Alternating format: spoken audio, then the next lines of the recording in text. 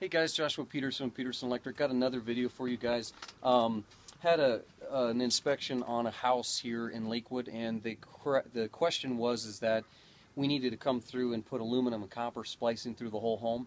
One of the things that we found, and we actually found out later, that the homeowner's son was trying to help the parents, but I don't think he knew what he was trying to do here.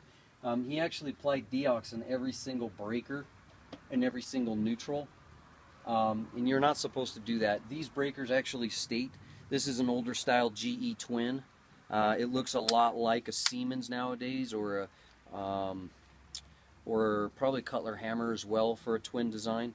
It's not going to be your GE Slim because it cuts in half, but it actually is a two-pole breaker that goes on a single bus bar, which would be just one phase for a residential stab type. And anyways, he squirted deox on all these breakers. So we found a breaker company that actually specializes in reconditioned breakers with a 1-year warranty, and we actually will replace all these breakers and had to order them. Just so you realize, I mean, these are a little bit antique breakers. These were back in 1963. These breakers are going to end up being close to about $500 to replace these.